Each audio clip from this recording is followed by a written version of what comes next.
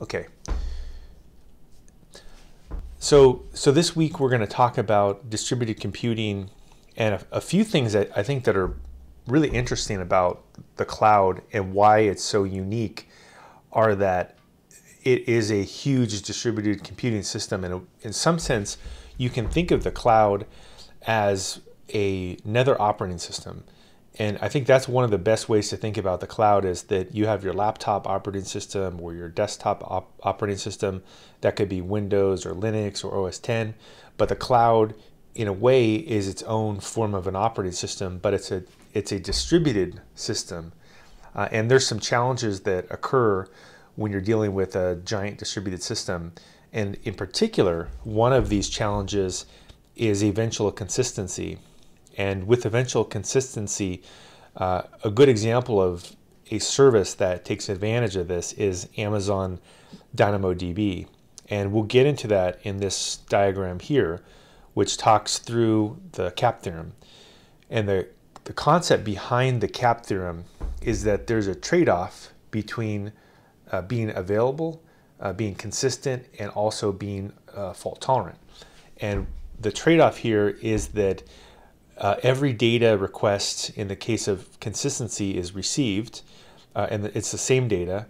In the case of availability, you're always able to return back a healthy response. And then in the case of fault tolerance, the system continues to function as messages drop between nodes. So this is really a core theorem for cloud computing, and why there exist things like a NoSQL database or Cassandra or a lot of these distributed database systems, is that in a traditional SQL database, really what they've been focused on is consistency, and also a lot of times they'll make a trade-off for let's say availability, but in a NoSQL database, one of the things that they're doing is they're getting rid of consistency. So they feel like it's okay for eventually the user to refresh the web page enough times, and then they'll get back the result. Versus a let's say a payroll system, you want to always have back your results, but then the cost of that is that you're going to have to give up something. So that's really the core thinking. Another core principle that we'll get into is this concept of Amdahl's law, and what it means is that there's diminishing returns with parallelization.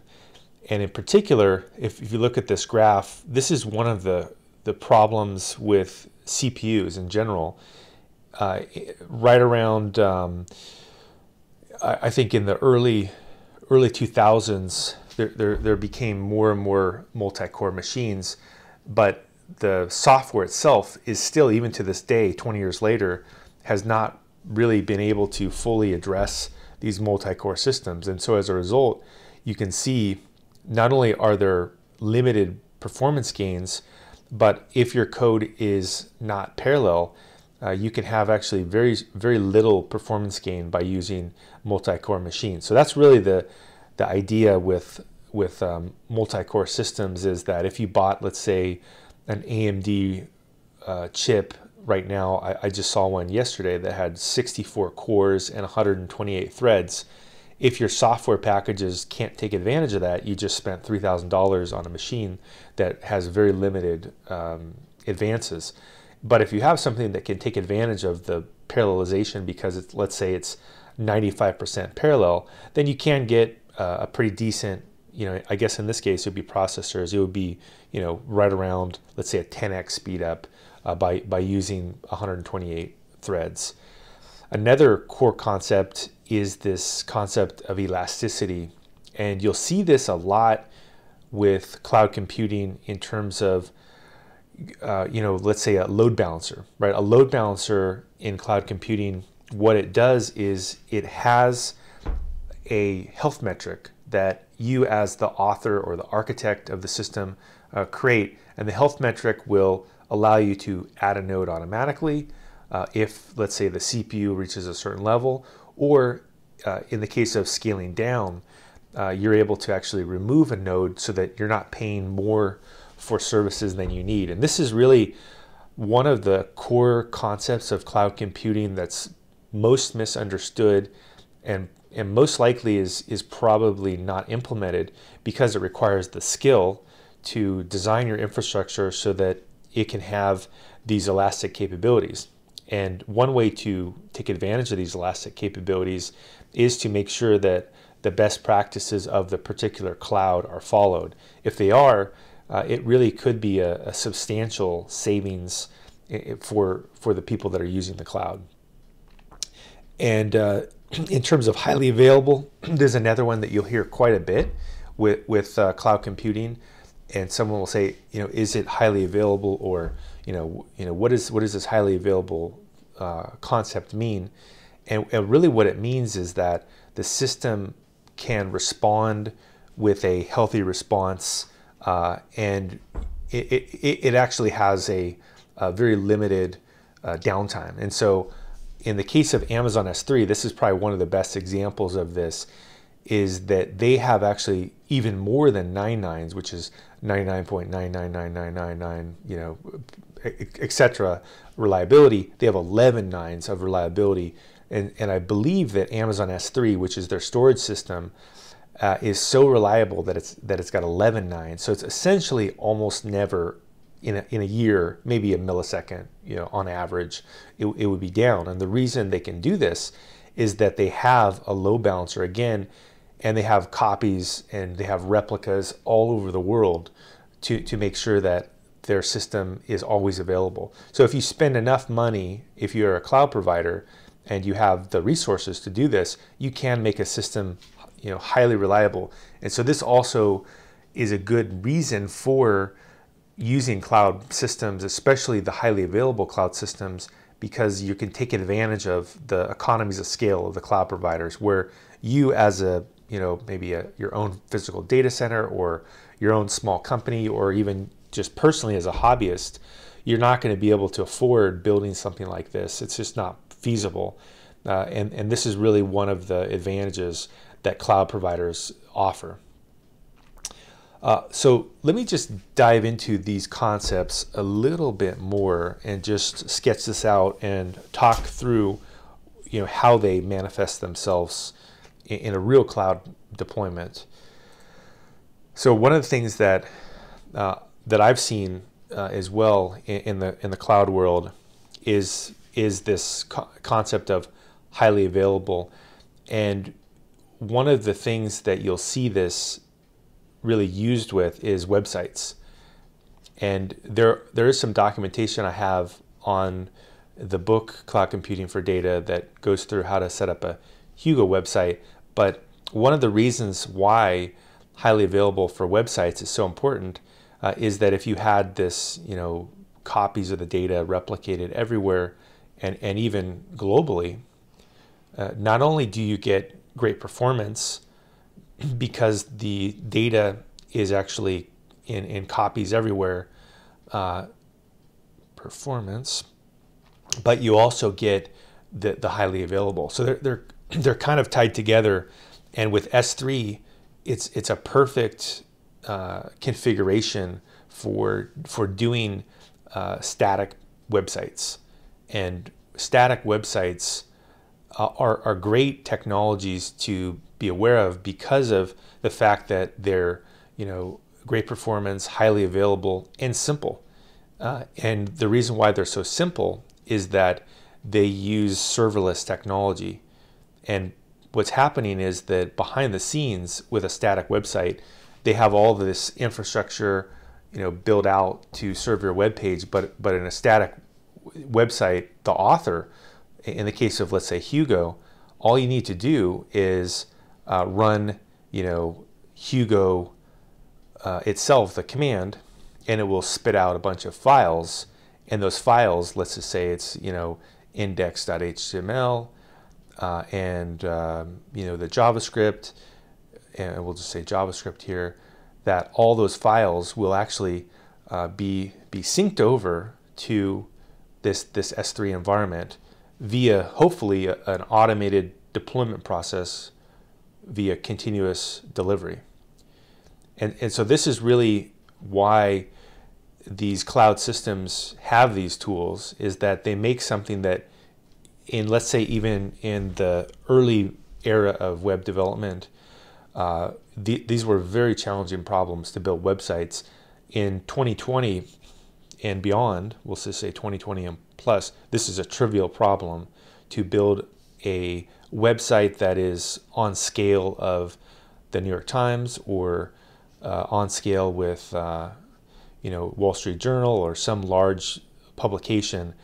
This highly available technology, plus also the serverless technology, where they're able to provide all of the components to serve out a website for you, which is bucket-based hosting, and then also they serve out DNS via Route 53. They've essentially solved completely this problem for you, and they're going to give you their core infrastructure, and it's now a trivial problem. So you can build something that essentially could scale to the whole world, and the deployment takes, let's say, it could take 2 seconds to deploy changes and new articles. So it's really a tremendous offering for people that can leverage the cloud. So I think this is a great way to familiarize yourself with cloud computing, is to master the static web server and also the continuous delivery by using the cloud native platform. In this case, the AWS cloud platform is called AWS Code Pipeline / AWS Code Deploy. There's a couple different ways to name it, but this really captures the essence of cloud computing. Now let's talk about the next topic here, which is elastic machine learning with notebooks. So another thing that does come up quite a bit in the cloud computing world is this concept of the Jupyter Notebook being the center of the universe. And I've seen this over and over again, where the Jupyter Notebook itself can be a really core component of both data science and machine learning.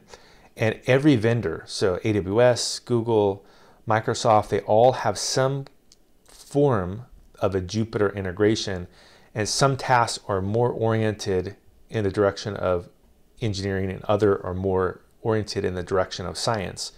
And here's a good example of this, maybe make this a little bit smaller, is that in the science focus, what you'll see oftentimes when you're starting a project is that you will do exploratory data analysis, some visualization, potentially some, team and group work. You'll share a project. And a lot of that is really not focused on building machine learning models. It's more about figuring out how to work with the data and move it around. And then at some point, what most likely will happen is that the team will get into source control, and they will, check the notebook into source control.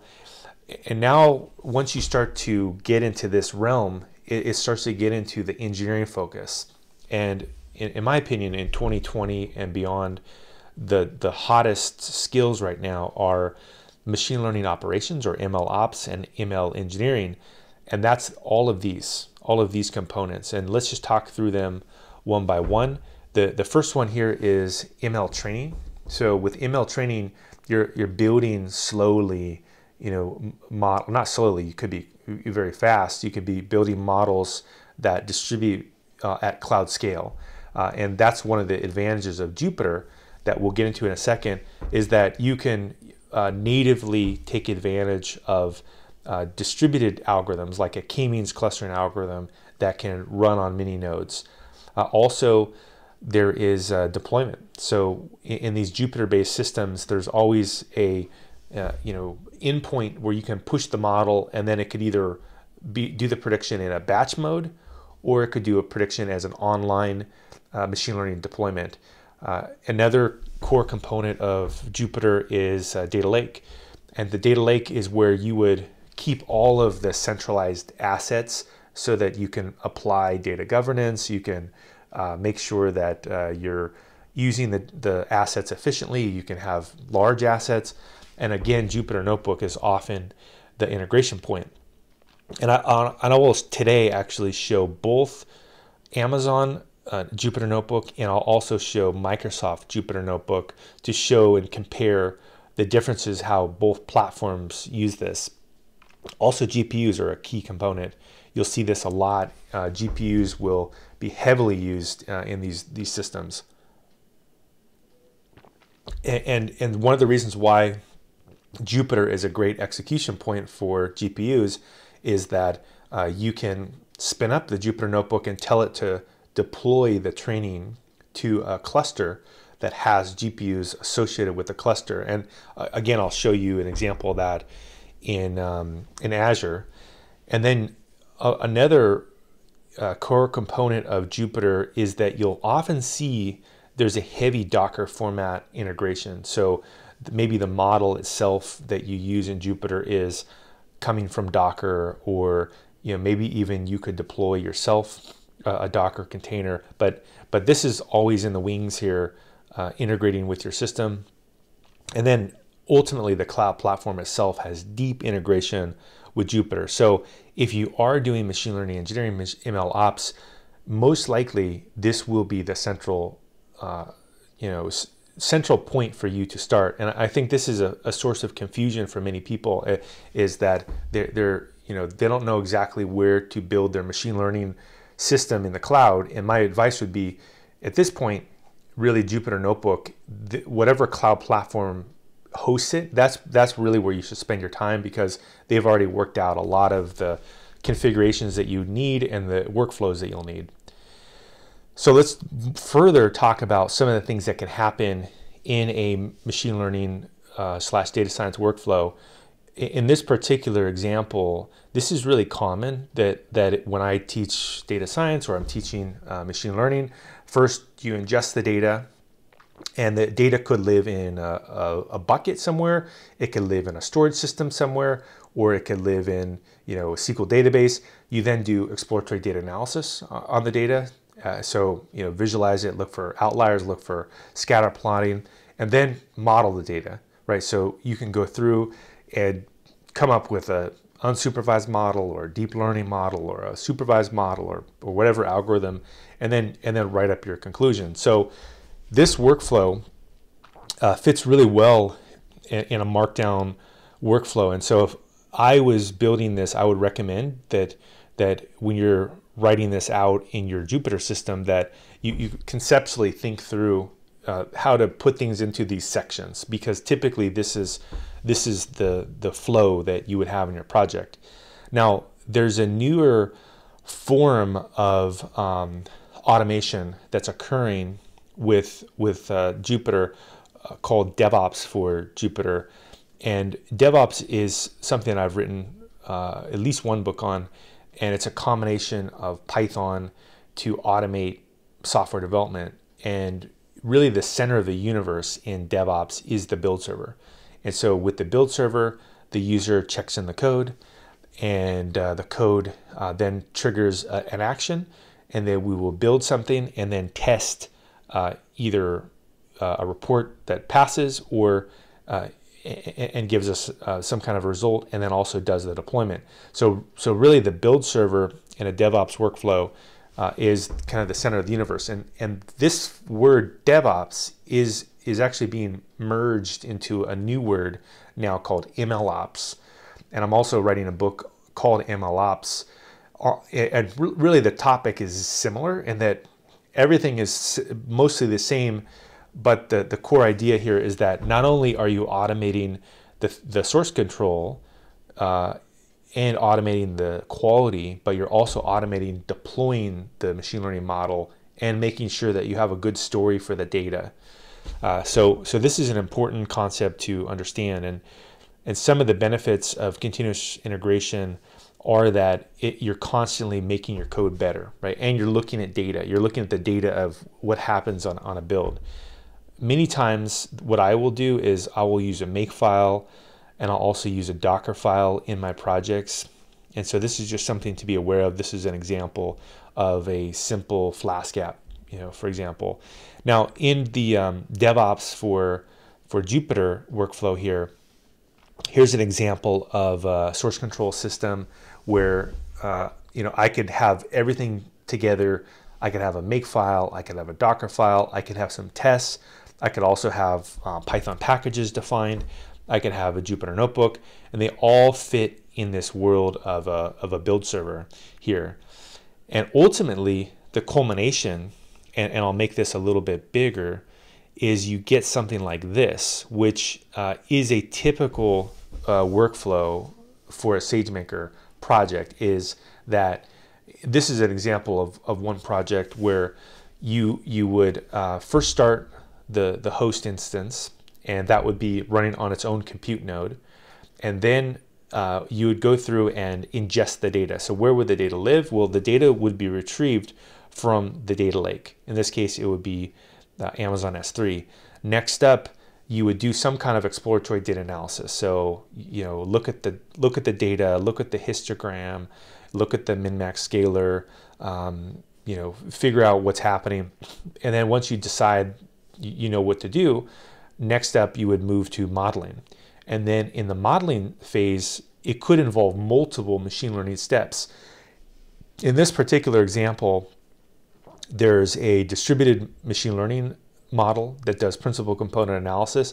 And notice that it forks off its own cluster. And this cluster will do all the heavy lifting for doing principal component analysis. And when it's done, it will save the data into the data lake as an S3 asset. Next up, with distributed modeling, you also have k-means cluster that also launches multiple nodes. And then in these multiple nodes, what would happen is that it also would write out a model to disk.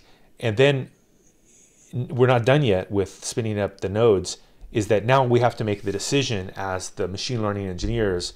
What kind of a prediction do we do? Do we do a batch-based prediction? If it's a batch-based prediction, then we could just temporarily spin up some nodes. They would run a bunch of predictions, and then the nodes would go down.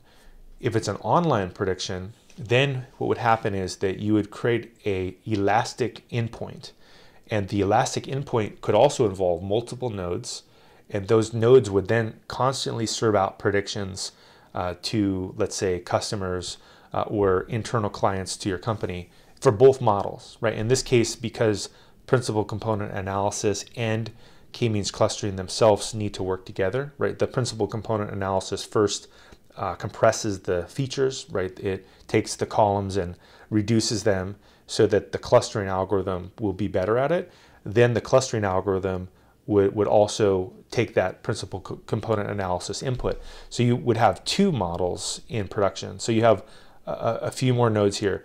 And the idea is that even though SageMaker is the center of the universe, it's only one single node, and each of these are different clusters of machines. So in a real-world cloud-based machine learning engineering project, there is actually a high amount of machines that get spun up and utilized, and you can also see how it's heavily dependent on this S3 data lake.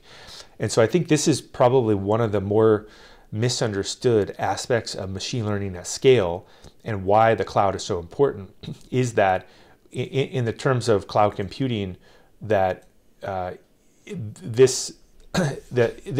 terms of cloud computing, that this particular topic is critical in terms of understanding why you can't do this on your laptop. And I can make this a little bit bigger as well here. So the core idea here, again, is that multiple machines are involved in doing distributed cloud computing.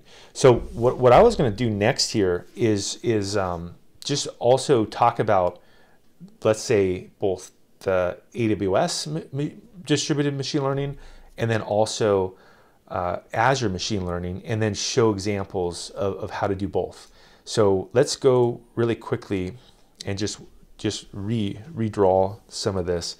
So the core idea with cloud machine learning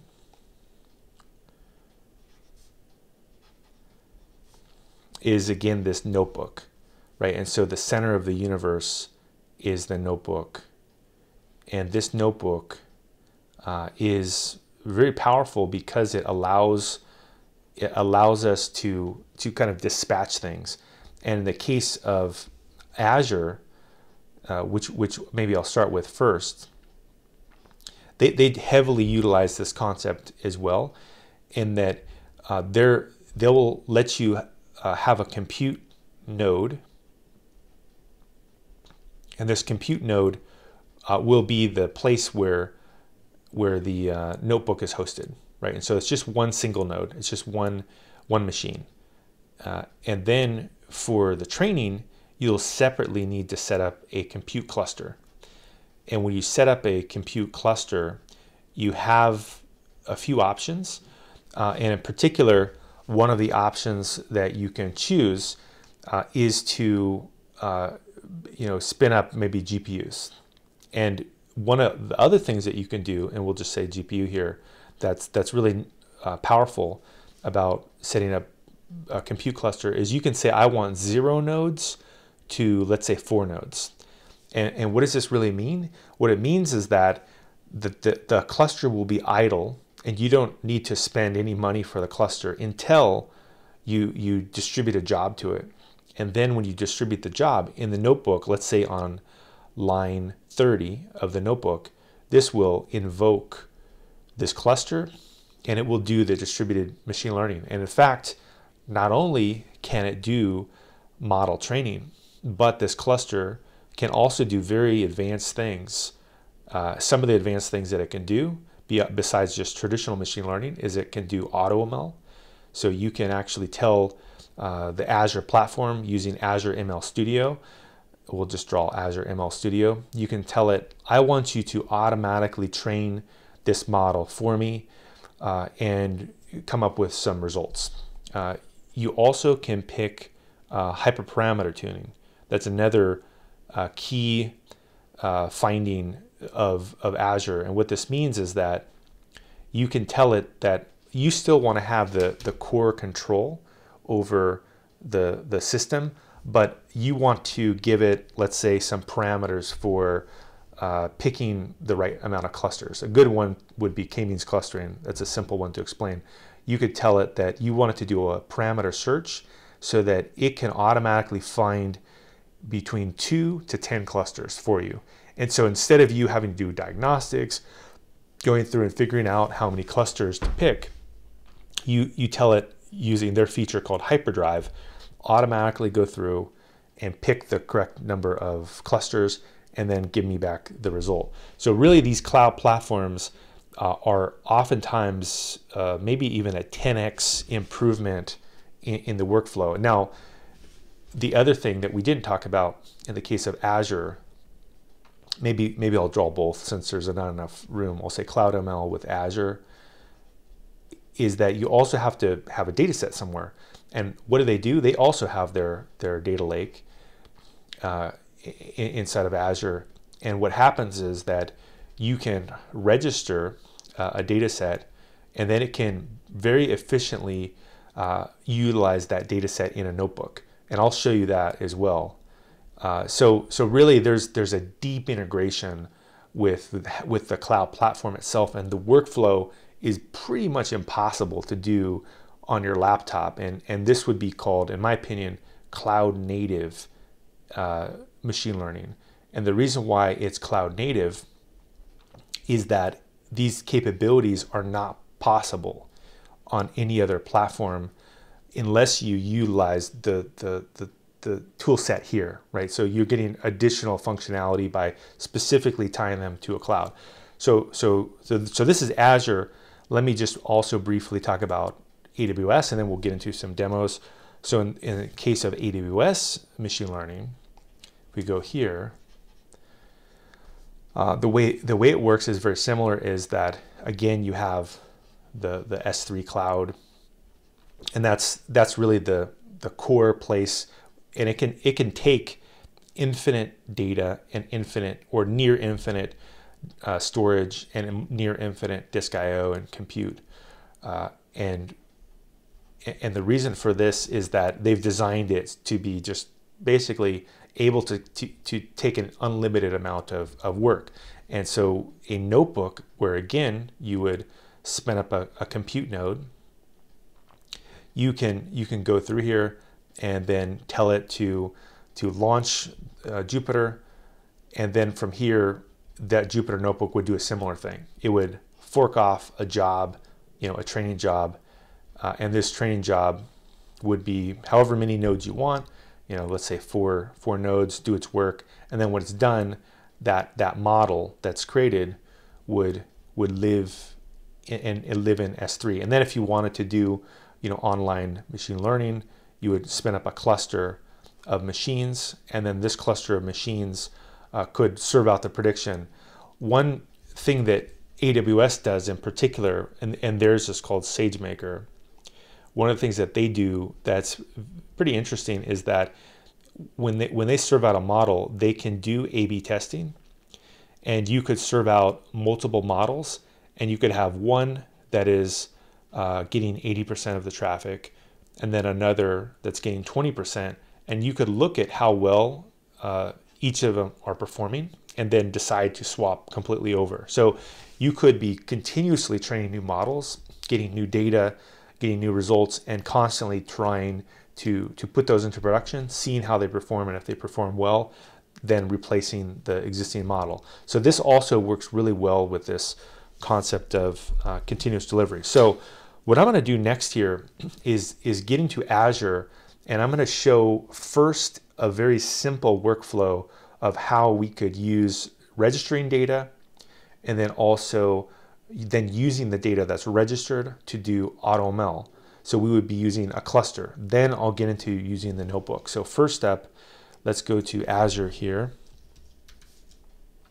Go to the portal.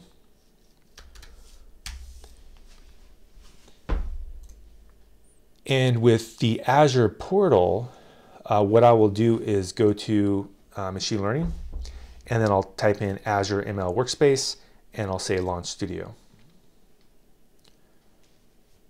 And the first thing to do is to register a data set. And that's typically the workflow that many people would use. And so in order to register a data set, it's a pretty straightforward process. I would click on Create Data Set, and I can either upload a file, I can use something that's already in my cloud system, I can even grab things from the web. So let's say I wanted to get the MNIST data set, I can just give it that data, or I can even include data sets that are here. So they have a really clever way of letting you ingest things into a cloud platform.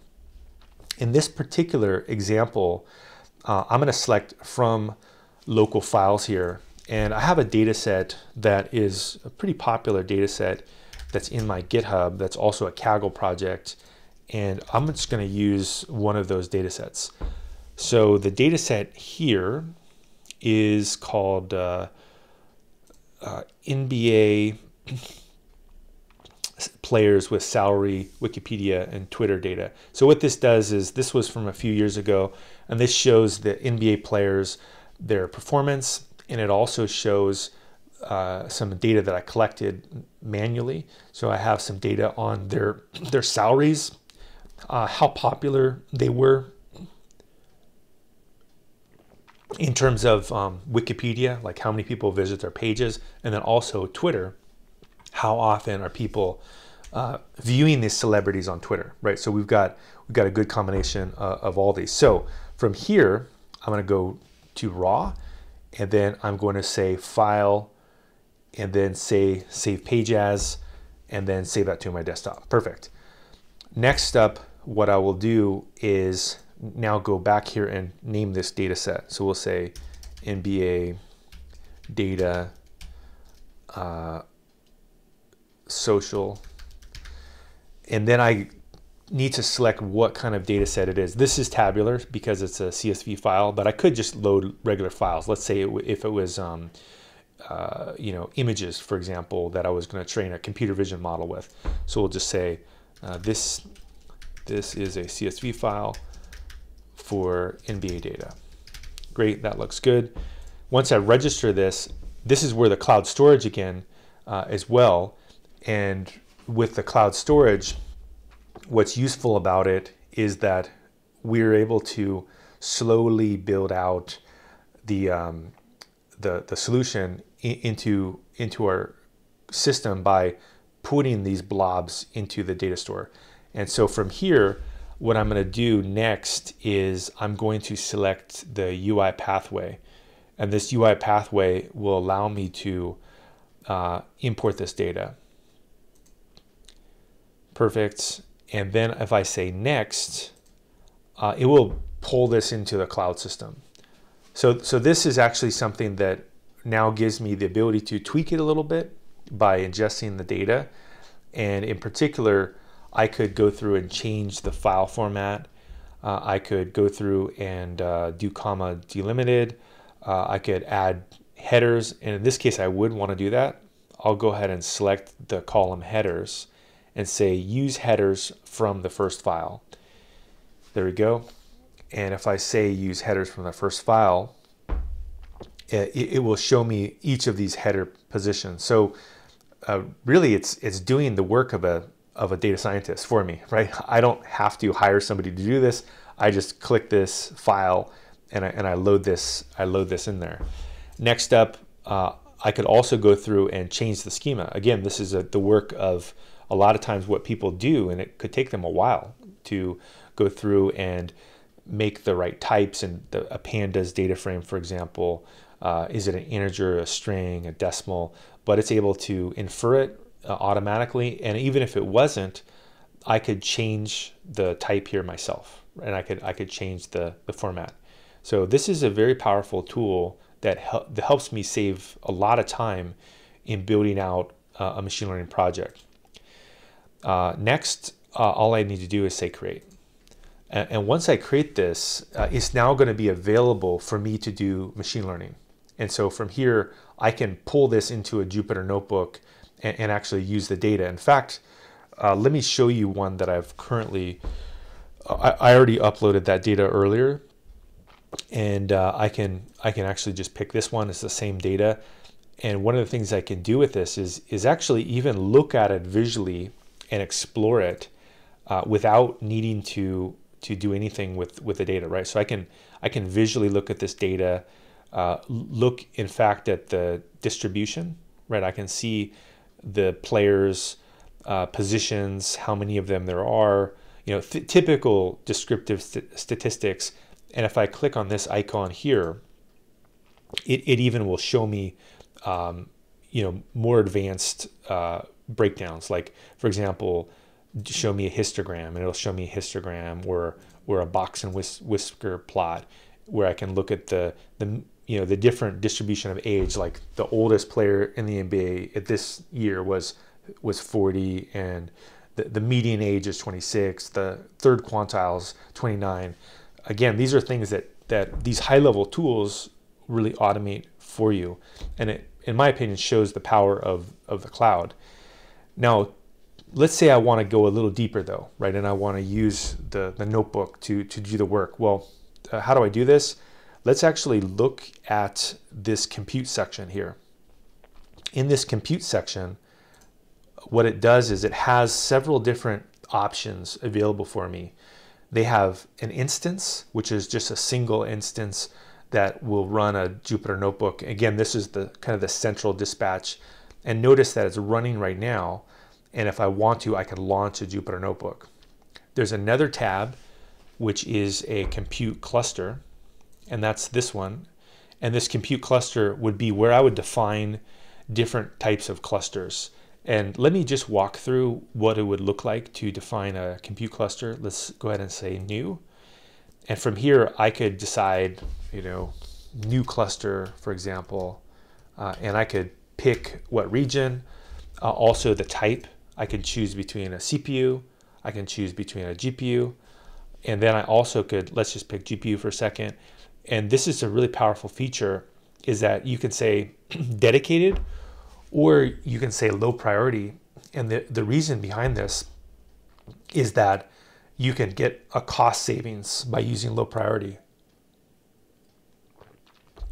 So for example, You could say that you wanted to use these low priority nodes, and you don't care if the job gets canceled because it's just an experiment. And I think many times people would want the low priority. They wouldn't want the dedicated because of the cost savings. And then I also can just pick which of these machines. And there's really powerful NVIDIA GPUs like a Tesla, P100. And you can see it costs, 83 cents per hour. And it has, lots of cores. And then this is where I would set the parameters, right? So what are the parameters I want for my cluster? And this is, again, goes into distributed computing, is I can say I want to elastically scale this up and down, where I always want it to be idle, so no nodes are running if I set this to 0. And then if I want to go and say I want 10 of these to spin up, it could peak up to 10 if I needed 10 nodes if I'm doing lots of jobs. And I also could decide the scale, right? I could also decide how many seconds do I wait before it scales back down again. And maybe this is something that you could tweak a little bit. But in a nutshell, those are the way you set up a cluster. Now, I've already set up clusters, so we don't need to do this. But in particular, if I look at, let's say, this GPU cluster, demo cluster GPU, you can see the characteristics of it. And it has a very good visualization here where it shows you, how many nodes are actually running, what's their status, and then we could actually go through here and look individually at how many are actually provisioned, and then even look at previous runs if we wanted to. So what I'm going to do next here, now that we've gone through the compute clusters, actually let me show one last thing, which is inference cluster. So we have the node for running Jupyter. We also have the compute cluster, which will do the heavy lifting. And then we have the inference cluster. In the case of the inference cluster, what this job would be to serve out online predictions.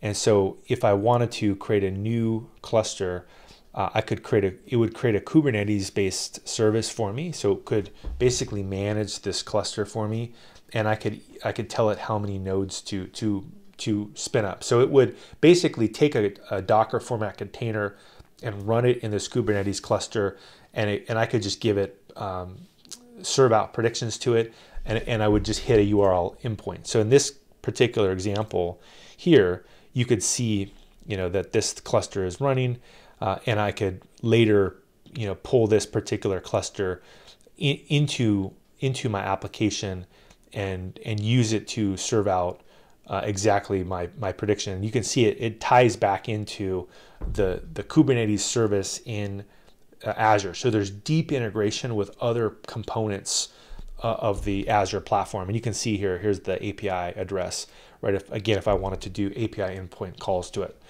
So now that we've gone through the compute, what I'm going to do is go back to the compute instance here and go to Jupyter. I'm going to click on Jupyter, and this will spin up a notebook for me that now I can start to write code against my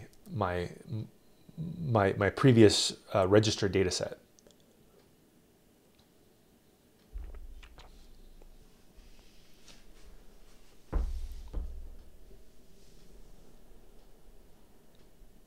So this should just take a second, and if it's taking too long, I'll just click it again. I don't know why that took a while.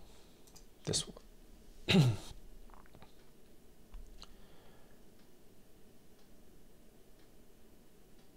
There we go. So now that I'm spun up here, what you'll see is a traditional Jupyter notebook, right? That we can use to build things. And from here, if I go to New, you'll see that you can do Python 3, but you also could do Python 3 Azure ML, which would be a deep integration with the SDK for Azure, or you could do R, or you could just spin up a terminal.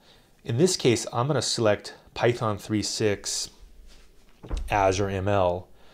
And what's great about this is I can have a notebook that I can use to explore. So we'll just call this NBA Explore. Rename this. So how do I get to that data that I registered earlier? what I can do is go back to the platform and go to datasets. And I could pick this one, for example. That's the one I just loaded, and say consume. And notice that it gives me the default way to access that data. So it gives me basically the code block to pull it out of storage. So I'm going to go through and copy this right here. I'm going to click on this, and then I'll go back to this notebook. And maybe what I'll do as well is change the cell type to Markdown at first to put the ingest section. So from here I can say, ingest, and then this is where I ingest the cloud register data. There you go. And then shift return. And then what it'll do is it'll go back to my cloud system and go through and pull up the data. Great. And now we see that now I can actually manipulate this data right from in this from this notebook. So there's a deep integration that's super powerful here. And what I also can do is I can go down to here and say df, so make a data frame, and then put this into a variable. And now I could start playing around with the data. So I could say df.age, for example, maybe I want to look at the median age, right? And I could just start playing around with it, doing whatever I want. So this, in my opinion, is really a powerful way to quickly build solutions in the cloud. Now let's actually now use a more advanced feature of Azure, which is their AutoML system. And what the AutoML system does is it allows me to train a model without needing to know any code at all. And so I'm going to click this button here, AutoML, and I'm going to create a new AutoML run. And I don't have to write any data at all. And it will tell me either to create a data set, but we already created one, so I'm going to use that one, or use an existing. In this case, it's the NBA data set. I'll go ahead and use that, and I'll say next.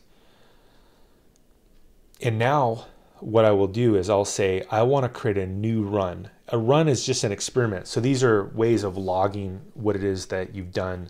So I'll go through here and say create a new experiment, and what we can do is predict the NBA positions. So can I create a model that could look at the data, maybe the rebounds, the blocks, the assists, or even social media data, and predict what is the ideal position for a player, right? And so maybe a coach of the NBA team would run this so that they could figure out if somebody's in the wrong position, like they would be better suited to a different position on their team. And then I'll look at the target column, and I can pick what is it that I want to predict. In this case, I could predict again the position. That would be a categorical position. And now we're back to the compute cluster. So this is where I can use all that cloud computing. So I'm going to select the demo GPU cluster. So I'm going to tell it, hey, I want to do GPU-based classification using, in fact, and I'll show you, we can choose to even use deep learning automatically, right? So let's say I want to use the power of deep learning for this. Let's go ahead and do that. And then in classification, it tells me that this is a way of predicting one of several categories, yes or no, blue or red. In this case, the position, there's only, I think, 5 positions on the court in the NBA. And so it's going to pick between 5 positions. If it was a regression model, I could also do that. Or if it was time series, I could also do that. But I'm going to go ahead and say enable deep learning. When I say finish, it will go through here and create a new automated ML run. So this will take a while. Maybe it will take, let's say, 40 minutes, but it'll go through and spin up a cluster, launch it, and you can even see that I could even watch the cluster, as it starts to spin up. It'll show me what it's doing. So you have great visibility into what's happening. I've already done this previously, so I can go back to an existing experiment, and we can find this NBA position predict.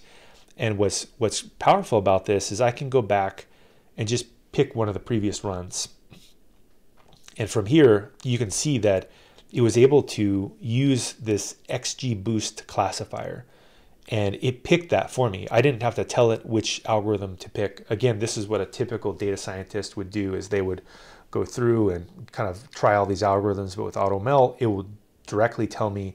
It even tells me the accuracy. So we have a model with 60% accuracy, and the duration, it took 29 minutes to come up with that solution. And what I can do as well from here is go through here and select that algorithm and even look at other metrics. So I could go through and see all the different metrics, very advanced metrics on how my model performed, like area under the curve, for example. The other thing that it does that's really critical in terms of a machine learning workflow is that allows me to do model interpretation. And this allows me to see what are the features that drive this prediction.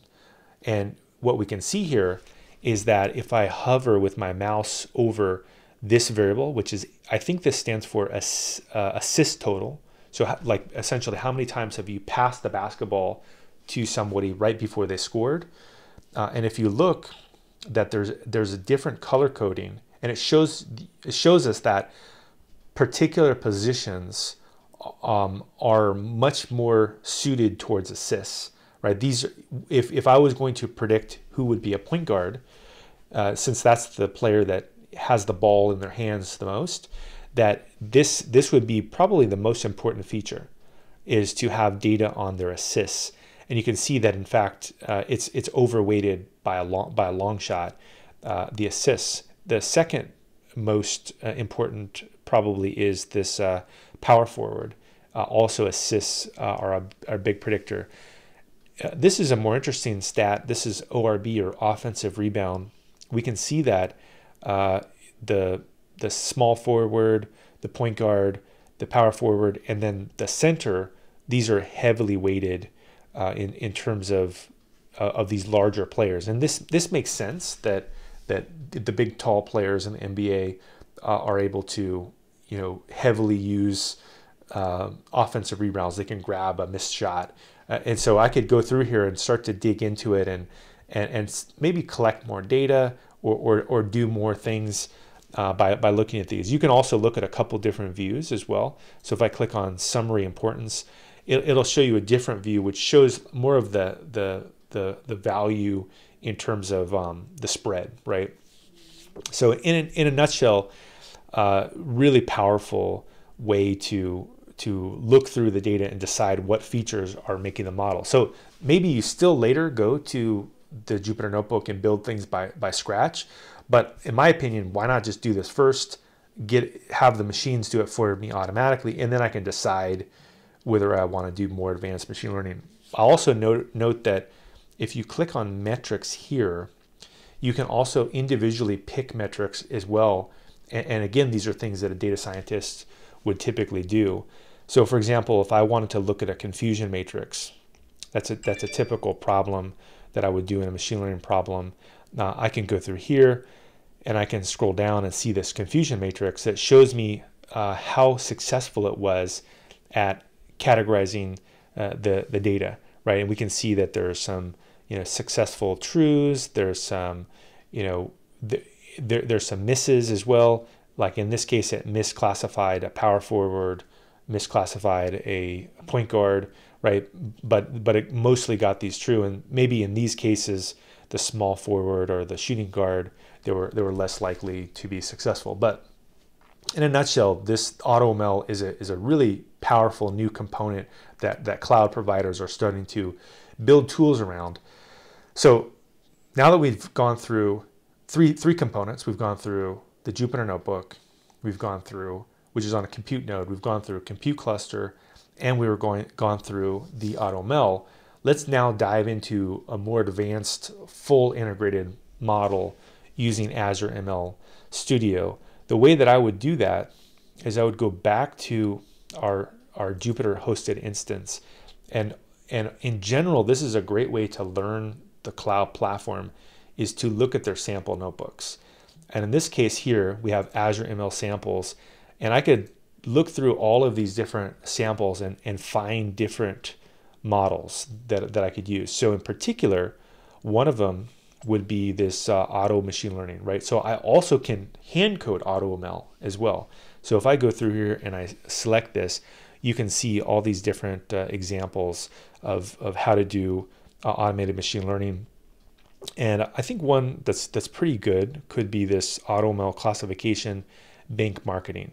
So if I click clone, this will clone the model, and then it allows me to build out this whole system. And notice that, as I talked about previously, that you've got this workflow where you have essentially the ingestion, you have the training. And one of the key differences with this platform, with Azure Machine Learning Studio, is that they're also heavily weighting towards getting you into a deploy process. So this is heavily ML ops friendly, the Azure platform. And in particular, what I can do here is just walk through step by step and show how this would work. So the overview is that this is how you could encode using their SDK, build a classification problem and deploy it to an Azure Container Instance, or ACI. And the goal is to do classification. And you also, if you want to, can export the model into ONNX format. And what this does is allows us to convert it to a open format that's a widely used standard, so that model could live anywhere. It could live on another cloud platform. It could live on, your laptop. And so this is another advantage of using their system, is the ease that you can actually pull the model out. And you can see the steps would be: step 1, create an experiment; step 2, tweak the AutoML using AutoML config; train the model; explore the features; do inference; register, create a container image, and then deploy it. So the first part would just be a bunch of imports. We could just go through here and run these imports. And then next up, I can just double check the version of the software. And then if I scroll through here, we can look at the workspace. And the workspace is where you hold all of your data. So I can go through here and say shift, just like that. And it gives us a printout of all the workspace. Next up, I would need to create or attach a compute cluster, right? So we've already done that previously in the GUI, but in this case, if I scroll down here, you could either programmatically create the cluster, or in this case, because we already know we have a cluster available, I could just put in the name of my cluster. And let's go ahead and do that. So I'm going to go back to Azure here, look at my compute cluster, and look at the name, and it says demo cluster GPU. Great. So I'll go ahead and use that. So I'll say demo cluster GPU. Type that in, demo cluster. And what it should say when I run this is it says, oh yeah, you already have a cluster running.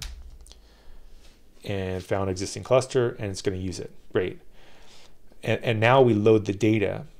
And remember, before, by walking through the dataset registration process, pretty straightforward process, is that if it's already in a tabular dataset form, it's pretty much ready to go. We can put it into a data frame very easily. And so this is already living inside of the Azure platform, and it can be pulled easily in, and we can look at a distribution of the data. And then from here, this is typical stuff that someone would do in their model. They would clean it up a little bit. So I can just run these examples and just clean this up, and run this, clean this up. This is essentially just cleaning the data a little bit. I can put some test data, which I again can grab from the Azure platform. Not as interesting, but the interesting stuff would be, now how do we do AutoML via the SDK?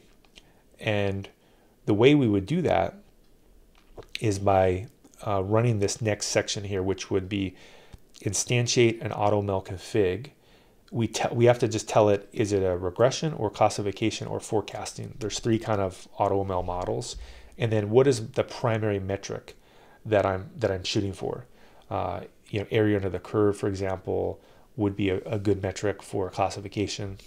How many iterations before I time out, and then I also can tell it as well what are the types of classification models that I'm allowing the AutoML system to run. In some cases, for an author, you maybe don't want to run certain models because it will take too long, or you don't think they would perform. So you still can use your judgment on that. And then you even can block models. And if I scroll down here, there's other parameters as well. You could pick how many hours should it run, right? And can you enable early stopping? So, for example, if the model has got good performance, why not just stop? And then you can also change things as well, like cross validations. So in a nutshell, this is what it looks like. If I scroll down to this page, is you have the AutoML settings that all appear inside of this Python dictionary, and then you go to AutoML config, and really this is it. This is all it takes to train the model using this cluster. Is I pass in this configuration data. I then tell it that I want to run a classification model. It goes through and it runs this compute, and then I also tell it which, some other parameters, like whether I should enable the Onyx compatible model, which would allow it to be portable, when can I exit.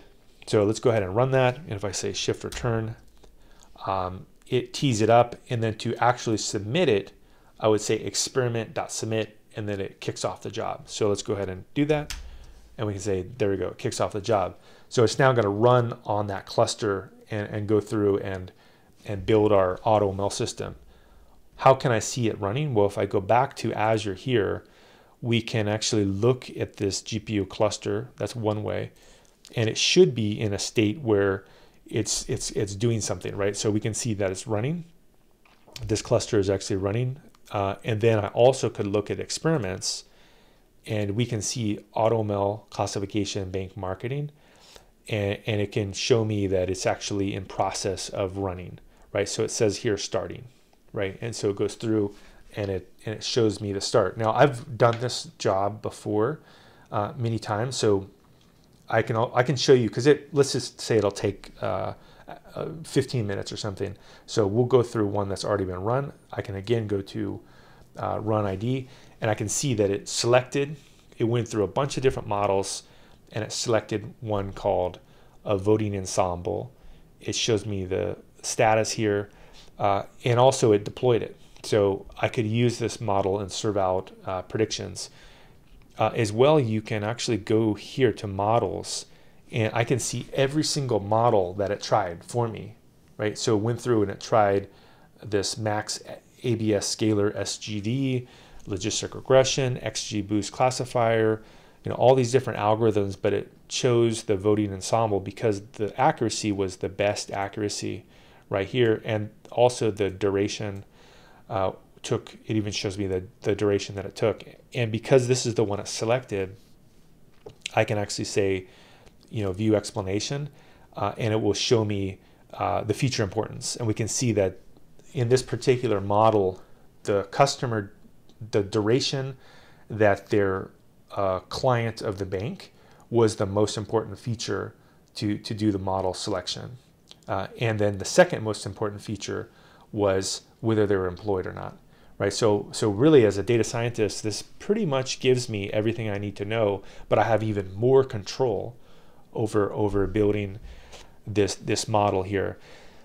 Now, one of the other things that we can do that is fairly interesting with AutoML on Azure is that if I go back here and I go to models, I could select one of the models that it didn't pick, like let's say this one, which is pretty close in accuracy, and I could select it, and then I could also say explain model, and I could go through here and again give it this GPU and say, hey, I also want you to explain this one because I just want to look at both, right? And so you also have ability to go in here and to add additional tweaks and ask it to do more and more explanation as well. So really, as a data scientist, my opinion, this is a super tool because you can dive into the code and you can build out the machine learning AutoML configuration yourself, step by step,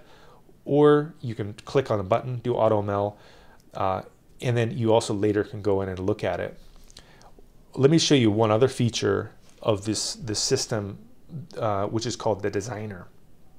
So if we click on designer here, one of the things that's really powerful is that you can actually there's a GUI that allows you to build machine learning models without writing any code. So you could do not only the AutoML, but you also could go through and build out a full pipeline of all of your code just by dragging and dropping examples. So let's maybe look at a binary classification problem here. And if I minimize this, what it will do is it will ask me, hey, do you want to run this project? And it has all these steps in the project, which I could write in code if I wanted to. There's a one-to-one correlation in the notebooks, but maybe I want to do this with a GUI. I could do this, and I would do the same thing. I would go through here and I would say select compute target.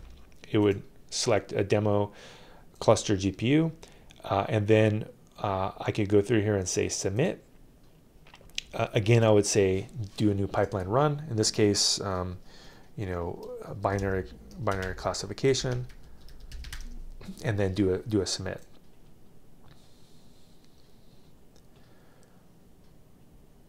All right, once I've submitted this, then it will appear just like all those other projects. We can see step by step. You can say, income. You can see feature-based selection. You can see, training the model, scoring the model. All that stuff is all available inside of here. And again, I can individually, step by step, look at these components. So this is also a new feature that's a paradigm that is really powerful for building machine learning, is that this proprietary platform also has these high-level GUI tools.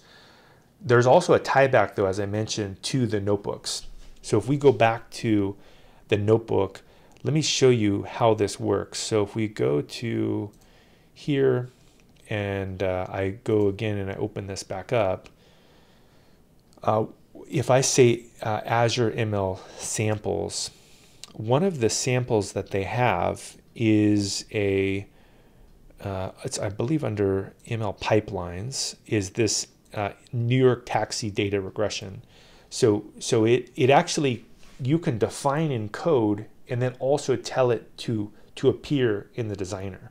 So let's go ahead and see how that works. So you have kind of a tieback there, and you can maybe use the best of both worlds. So if I go to this notebook, this is a taxi regression model, and we would first prepare the data. So this shows how, by using Azure itself and by using their cloud storage system, the data lives already in Azure, and I can just suck it in. So from here, I can say this, I can say shift return, and then look at this data just like this, and then pull up a data frame, and then go ahead and visualize the data. So by using these open data sets, it's really quick to get started with building something out. There we go. I've got this data, and it's in Parquet format, which is a big data format. Next up, what I would do is download this locally and then upload it into a blob inside of the Azure ML platform. So we'll go ahead and do that, and we'll go ahead and save this. That looks good. I think this thing must have timed out or something. We can run it again. Go through here, or restart the kernel. Maybe I've got too much stuff because I have multiple kernels running. So I can just restart and run all. There we go. That would probably work. In a nutshell, though, what'll happen is that these will actually go through and create runs that will appear in the designer. right? And so I can control it all from the notebook, but it'll appear back in the designer. So what I'm going to do next is show you, now that I've kicked off all this work, if we go back to the experiments here, and I look for the taxi experiment data, which I believe is in pipelines. Here we go, NY taxi data. Is you can see that, okay, it's got a previous run that was completed. It took 45 minutes. But if I select this, it pops open the designer again. And I could actually, if I wanted to, drag and drop the data. So I can really control things either way. So I can control things by first starting with a designer and then looking at the parameters, or I could go into the notebook and tell it I want to create designer steps. And then later I could go through and analyze each one and tweak them and change the parameters. So I think this is probably a pretty good overview of how you can build very powerful systems and the power of using Azure. So we have a little bit more time. What I'm going to do next is just show a little bit on AWS and show how some of these same capabilities work on the AWS platform. So what I'll do next here is go to console and spin up an AWS solution. We'll go through here and open this up. And in particular, we can do auth. Here we go. 097. Perfect. So with AWS, very similar again. They have something called Sagemaker, which is essentially an equivalent platform to Azure ML Studio. And they also have a newer platform called Amazon SageMaker Studio. But the core concept is the same, as that they have a centralized notebook. They also let you do distributed training jobs. They also let you do inference. And then they even will let you do pre and post processing after you've done the model evaluation. What does SageMaker Studio do? It does some of the same things as Azure ML Studio, in that you can do AutoML and automatic hyperparameter tuning. And so that's really the core feature of using SageMaker Studio. To get started though with this platform, a few things to just point out here on the left is that really this is your guiding light for using the AWS SageMaker platform. This is where you would launch your initial notebook. When it's doing processing, you could look in here. If it's training a job, you would look in here. And if it's doing a prediction, you would look into this. Typically, the way I would start would go to a notebook, and then I would create a new notebook from scratch. So let's go ahead and try that out. We'll say, data science, create a notebook here. And then typically you would pick the size of notebook. I think a medium or just the default most of the time is good enough, because all of the other parts of SageMaker do all the work. So you don't really need a large machine. You could, though, attach something called elastic inference. And this also highlights why the cloud is so powerful, is that you can attach a GPU that scales up and down based on your use cases. So if you did want to do some kind of GPU-based inference, you could attach it to this notebook and use that in a very efficient way, use a GPU. Also, for permissions and encryption, there are a few things to realize. One is that by default, you'll need to have the ability to call the SageMaker API and also S3, which is their storage. And you can actually either create a new role or use an existing role. Like I could just use an existing role I'd set up. And then for root access, this would be whether you would want to give the users access to the file system itself. So depending on the security requirements, maybe you wouldn't want someone to have access to the root of the file system. And you also could encrypt the data as well. So you could automatically encrypt the data on the disk. So maybe if you were in medical records, for example, maybe what you would do is don't give the users access to the root access. Maybe also give them an IAM role that specifically ties them to a particular bucket so that they can access all of the buckets, and then also encrypt the data. That could be a security best practices for your organization. I'll go through here and just say create notebook. One thing to point out though is that you can actually automatically check out code, which could be useful if you have your own custom notebooks. But let's go ahead and create this notebook instance. And this will take a few minutes to spin up. So a couple of things that I'll point out about SageMaker is that you will be charged for the notebook itself. And this is something that is pretty important, that if you are doing machine learning on the SageMaker platform, is to make sure that you're not just kind of having a notebook hanging around. It's probably a best practice to just stop it when you're done, and notice how I've done this before. I've gone through here and I've stopped the notebooks.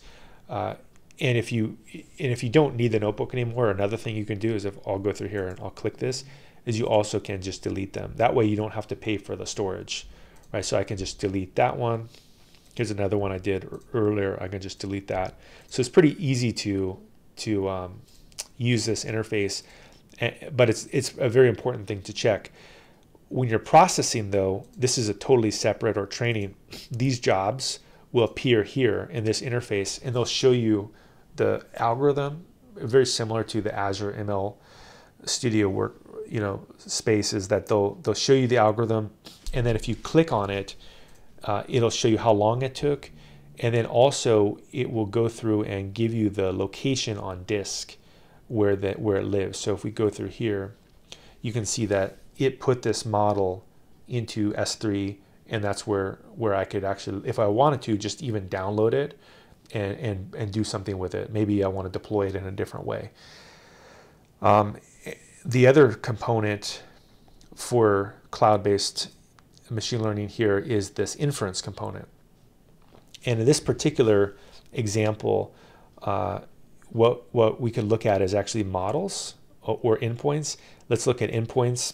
And what endpoints would be, if I created one, would be essentially, do I want to create a new endpoint that serves out traffic? Here we go. And then do I want to have a couple of different models where I have different weights? And so if I went through here and I said add model, I could pick, let's say, k-means clustering. And I could say, here's the one variant, and then I could pick another k-means clustering here. And then I could decide, what's the weight I want on both of these. And I could try it out. I can see what's happening. And then what it'll do, if I won't do this because it takes 20 minutes, but basically it'll spin up these endpoints, and then I can actually be sending traffic back and forth and load balance between the two, and then measure what's happening and figure out which of these models is working best for my needs. So this is definitely something that is really powerful that you can do, that's unique to SageMaker, is this concept of A/B testing your models. The other one that I'll mention about SageMaker that's pretty neat is that if you go to search here, you can also look at all of the jobs that have run. And this could be great in a large corporation where, let's say, you have 10 or 20 data scientists or machine learning engineers constantly building models. What you could do is actually build this model here and say training job status, and look for ones where it equals complete. And so if I do a search here, I could look at all the jobs that have completed successfully. And this might be where I would then go and deploy those to production, or maybe I could look at failed. So I want to look at what people were working on last night, and I could go through here and search through and see, we had some problems last night. Maybe I need to look into the code and fix this. So I think this dashboard for SageMaker really is these kind of things are the future, and you can see that there's a lot of similarity between Azure and also similarity with the AWS.